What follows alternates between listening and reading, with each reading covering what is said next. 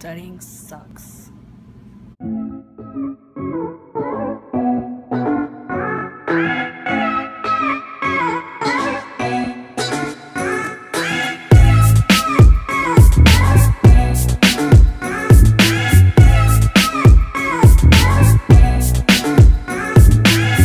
I think this is the first time that I'm vlogging on my way to work. I'm usually Snapchatting. Don't worry, my eyes are on the road. Which, by the way, if you want to follow my Snapchat shenanigans, here is my username. So I haven't honestly done a lot of photography lately, and you can see that in the vlogs because obviously it's been a lot of my family coming by or just me with date night with my husband. And it's just, you know, this past week was Vacation Bible School at my church, so I didn't really have time for anything. And I actually wasn't feeling well at all yesterday because I think I was just worn down from the previous week, and I didn't even go to work. So yeah, I haven't done a lot of photography. There is one secret project that I'm working on that I can't reveal for sake of the person that I'm doing it for. So that's exciting, and I can always count on that. But it's really frustrating either way because I'm just so used to always having something to do as far as photography goes, and not having that. Actually, I didn't realize how much part of me really misses it. And so the thing is that after work today, I was gonna start doing like this self-portrait project, and I can't even really do that because I have this test that I have to study for work that I'm taking in September, and right now it's the end of July, and that sounds like September sounds like it's a long time away, but it's really, really not.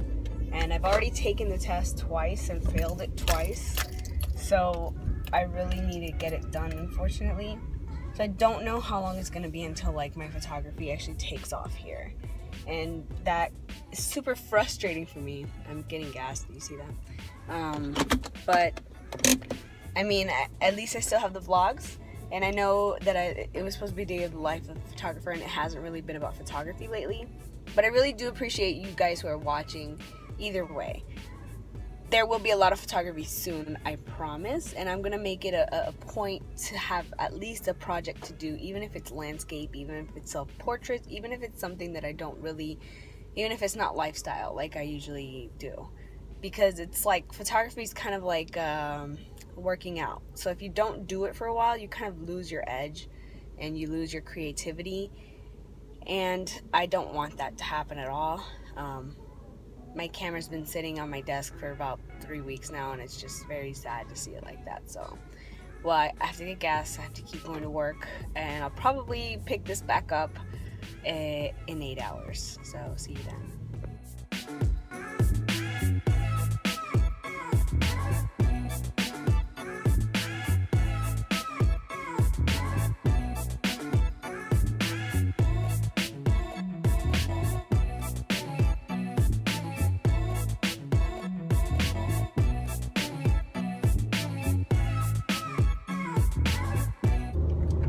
So as much as I don't like going to work, I actually really, really like my commute. I don't know why lately I've been liking driving a lot. I actually consider becoming like a part-time Uber driver just to kind of drive around the city. But I work in a really nice area, and despite me having to stop my commute and go, I really just enjoy the view every morning. It's even when it's raining and whatever, but like, look at this.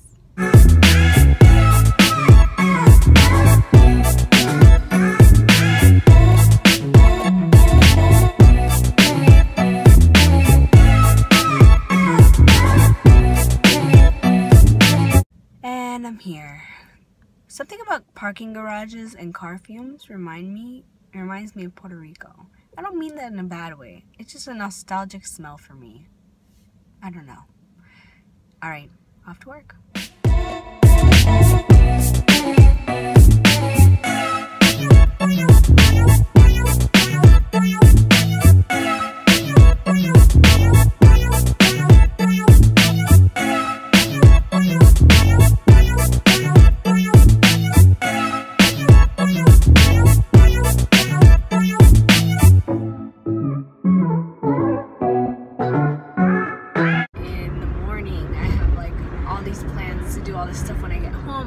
I'm gonna do this and this and this. And then I get home and I'm like, oh, I'm so tired. But I'm gonna do it today. I'm gonna push, because maybe I think that's been the problem with me lately, is I just give into the I'm tired thing. My phone fell off of its little mount and I couldn't finish my sentence, but I'm gonna get it done. I got stuff to do today. Not necessarily photography stuff, unfortunately, but I do have things to do. And I think if I get these things that I don't want to do done, it'll make it even easier for when I actually have something relating to photography to do. And yeah.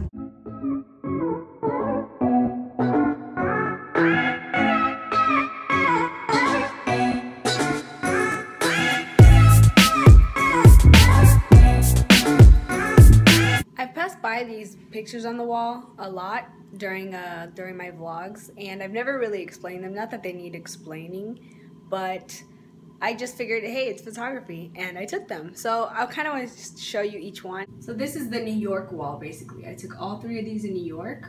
This is in Central Park. I was totally being like an artist, and I titled this one One Man Show, because there was this guy standing there. So this is digital though. All of these are digital. So know that there's a difference between black and white and grayscale. Please don't ever use grayscale when you're changing your pictures to black and white. It's horrible, it's muddy, it looks bad, okay? This is also New York, like I said. This is, it's actually a stairwell from the subway.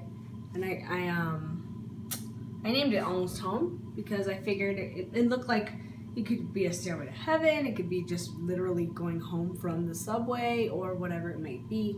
It just gave it a general enough title for that.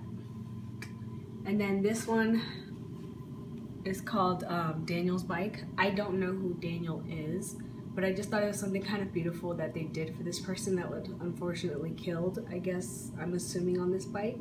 And his family must have done this for him. When I was in college, I took a Hollywood portraiture class, and it was just one class, and also we took like an advanced lighting class, and I fell in love with the noir style of portraiture, and I wish I could do more of it. But over there we had like this 4x5 camera, and for those of you who don't know what it is, it's basically a film camera that has a 4x5 size negative, and you put the negative in the back and you have to be in the dark. It's like those cameras that you see people that they put the blanket over and it has those bevels in the front.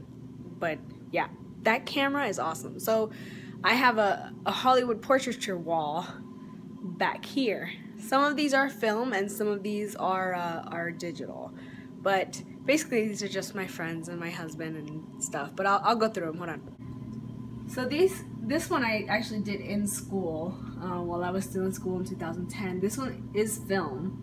And this was in the style of Greta Garbo, which is why I just named it Greta. This is my friend Genesis. She was 14 at the time. She's no longer 14.